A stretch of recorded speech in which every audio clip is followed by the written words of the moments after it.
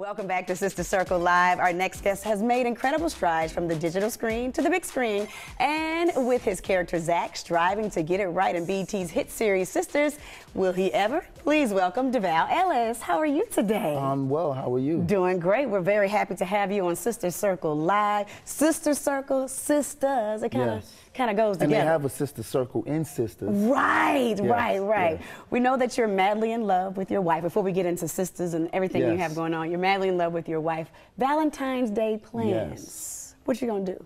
Well, it's funny. This is the first year we relocated to Los Angeles. Okay. So my mom and dad are coming in. So I have a nice date planned for all four of us. Good, good. That's good stuff. How do you keep the spark going, especially having been a football player, now you're an actor, like all of that? How do you keep it going? Well, for me, first I got to do my part. You know, I stay in the gym, make sure I'm well groomed. You know, I constantly touch my wife, make sure that she feels wanted and needed when I'm walking around the house. Just on a regular day, you know, smack the butt just randomly, look her in the eye and walk away. And then, you know, stuff like that just keeps her knowing that I'm here. I see you. That's good. Right. You know? And you guys were on OWN's Black Love. Yes. And you said that she helped you through a dark time. Yes. Talk to us about the importance of that support from your spouse and her having to deal with you and then helping you at the same time.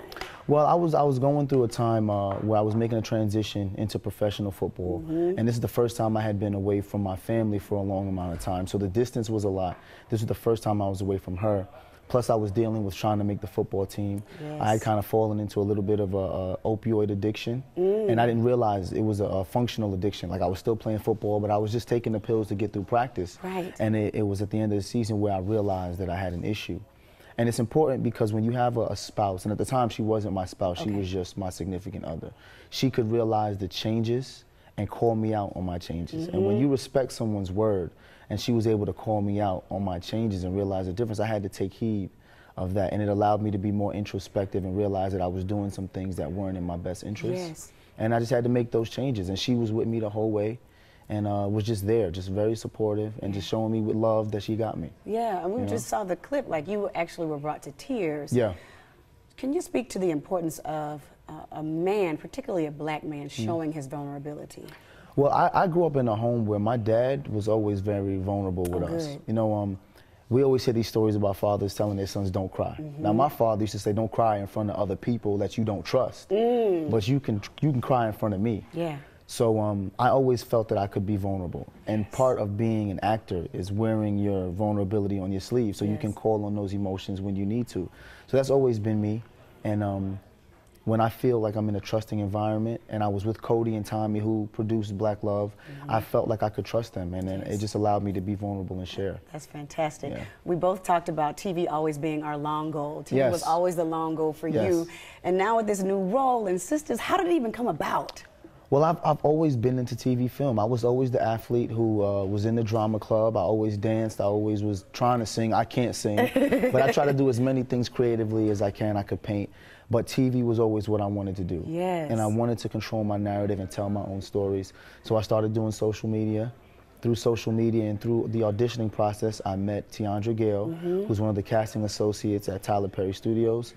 She introduced me to Raven. I auditioned for Raven, and Raven said, I think we may have a role for you. I had to go and audition with everybody else, flying for callbacks, and Tyler was just like, I think you may be right for Zach. I love stories like that. I can't wait today I get my landed role. It was dope. It was dope. It felt so good. It did feel good. How do you resonate with your character?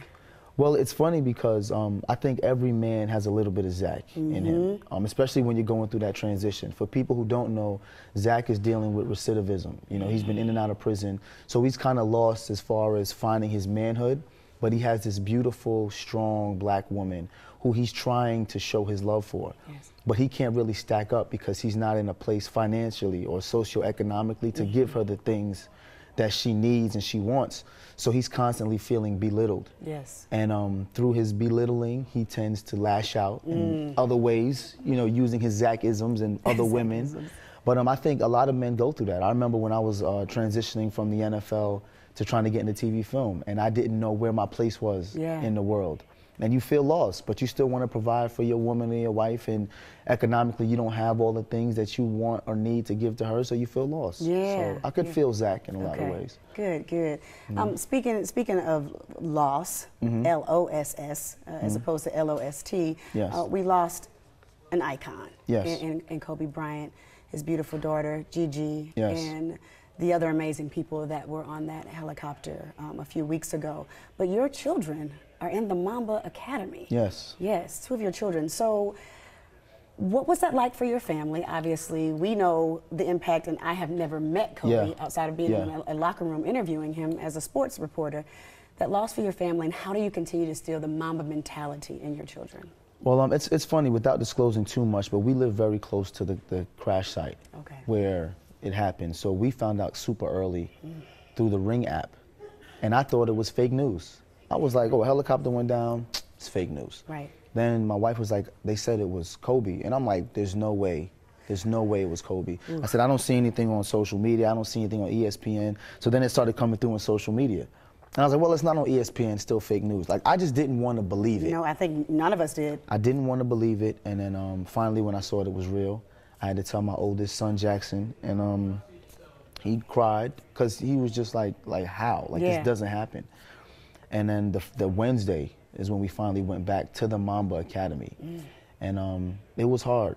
It was hard, but we went back and they trained like normal, because what Kobe embodies is that ability to keep going, no matter what happens.